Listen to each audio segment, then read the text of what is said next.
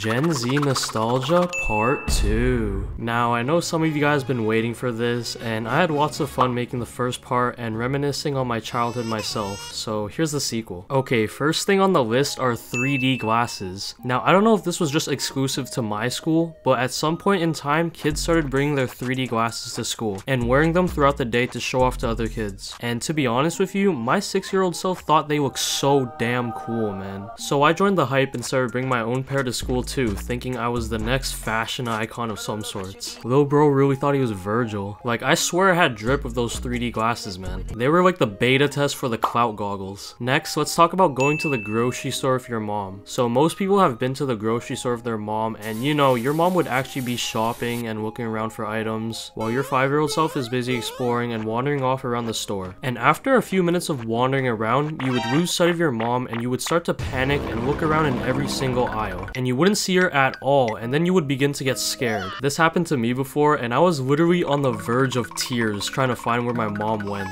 I damn near thought my life was about to be over. But eventually, after being traumatized for a good 5 minutes, you'd find her and be relieved and happy nothing bad happened. Some of these parents would do this on purpose, and as someone who's personally went through this, it wasn't funny. Then you got the time where you'd be in the cashier line and your mom would want to get another item, so she would leave the line to go find it, and the cashier would scan all your items super fast and be like, "Okay, so how would you like to pay?" "Oh, no, I don't have any money. My mom will be back, I swear." Hey, yeah. Cut the shit off, bro. I gotta cut the shit the fuck off. Like, this had me stressing, man, because how was I gonna cough up all that money to pay for all that? But eventually she would come back and it would be a huge relief. These adults just like messing around with kids. The next thing we'll talk about is music. Now, I can guarantee you that we all go back to listen to music that was popping back in like the 2000s or 2010s. And dude, they just had so many banger songs back in the day on the radio. Like, there are way too many to list. We have Call Me Maybe, Fireflies, Hey There Delilah, The Cup Song, Rude, Safe and Sound, Counting Stars, Baby, What Makes You Beautiful. Like, there's too many songs to list in one video. Like, I'm sorry if I didn't name your favorite song. But yeah, music in this era definitely hit different, and the radio was actually playing good songs rather than complete garbo songs like Astronaut in the Ocean. Like, who's listening to Astronaut in the Ocean, bruh? I also listened to some older music back in the day too, like songs from ABBA, The Beatles, Louis Armstrong, Whitney Houston, Bob Marley, and Bill Withers. And this was because my music class teacher, he would play these older songs on his piano, and as a class we'd sing those songs. And they were straight bangers too. Nowadays I find myself listening to these songs and it just reminds me of the days in the past and brings a lot of good memories that I've experienced. The next thing we'll talk about is school shenanigans. Now at school, everyone used to grab a bunch of markers with their friends and see who could make the longest marker lightsaber, and then you'd have battles with your friends with them. And we used to act like we were injecting substances into ourselves with the mechanical lead pencils, thinking we were cool and funny. We'd make bootleg Beyblades, we'd poke holes in our erasers for no reason, sharpen our pencils on both sides, create the world's smallest pencil and use it, create a magic eraser that had yes and no written on each side, and you'd ask it questions and throw it up in the air like a magic 8-ball. Magic eraser, am I ever gonna get a girlfriend? bruh. Am I ever gonna get married? Damn, is that how it really is? Will I get men?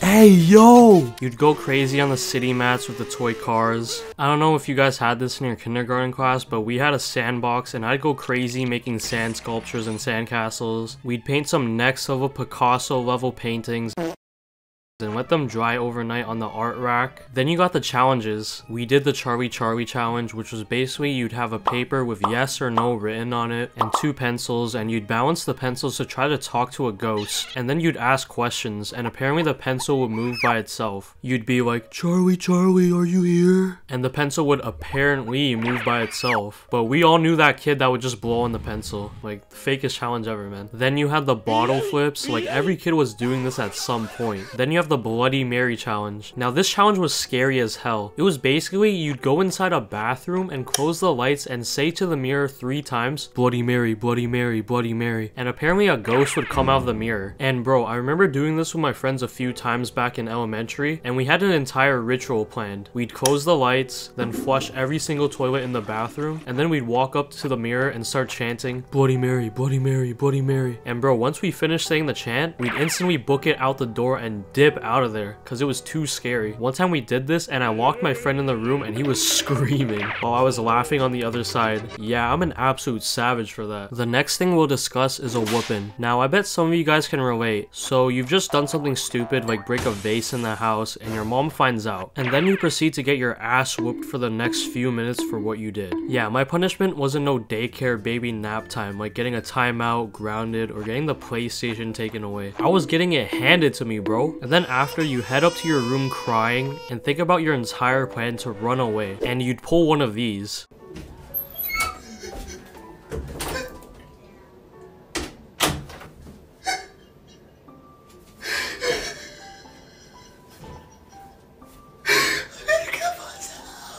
But you wouldn't actually run away, and you just head to your bed while sobbing away, and your mom would come to your room 30 minutes later to say, dinner's ready, and your ass would be at dinner bawling your eyes out while trying to eat. By the way, I haven't experienced this, I'm just reciting what a friend told me.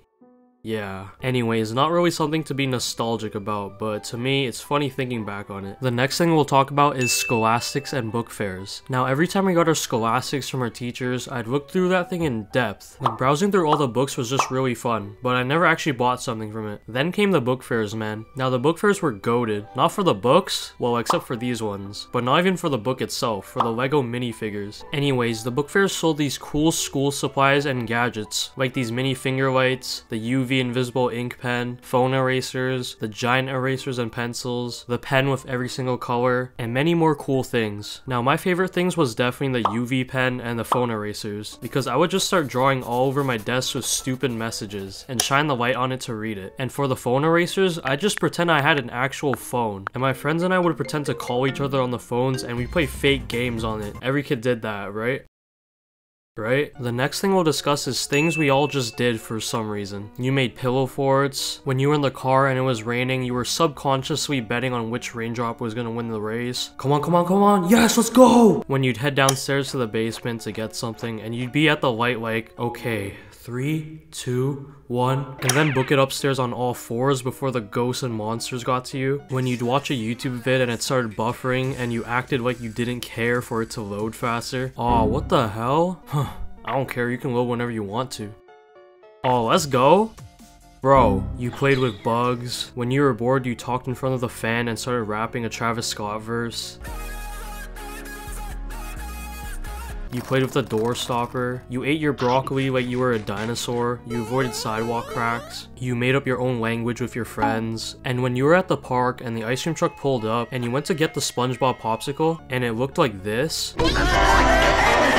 Bro, I want a refund. Next, let's talk about holidays. Now, the holidays just hit so different when I was younger. The main ones I'm talking about being Halloween and Christmas. And dude, going to school during one of these holidays was the best. You'd show up to school and your entire classroom would be decorated in Halloween decorations, or during December, Christmas decorations, all in the holiday spirit. And I don't know, man, it just hit different. And on Halloween, everyone would show up in their costumes for the day. I had a Spider-Man costume. And the teachers would give us candy, and for Christmas, the teachers would make us hot chocolate, and we bake gingerbread men. And after that, we go and watch a Christmas movie. Nowadays, these holidays just don't hit nearly the same anymore, and it's just kinda sad. Now, the last thing we'll discuss is dangers or threats. Now, as a kid, I thought lava, quicksand, piranhas, asteroids, and being lit on fire would play a more significant role in my life. I don't know if I just played too many video games, or it was because of the way teachers taught us about these things, but I just thought these things would be like a common obstacle I would have to get through throughout my life. Like, I would have to avoid lava, quicksand, and piranhas on my way to school, or I'd have to worry about asteroids hitting Earth, and I thought I would have to use the stop, drop, and roll method way more often. And to this day, I have used it a total of 0 times. Hopefully, I won't ever have to use it. Anyways, this is the end of part 2. Hopefully, I helped unlock some more memories. Now, go find that perfect SpongeBob popsicle. Anyways, I'm out. Hey, if you're bored, go ahead and watch this video on screen. Anyways, I'm out.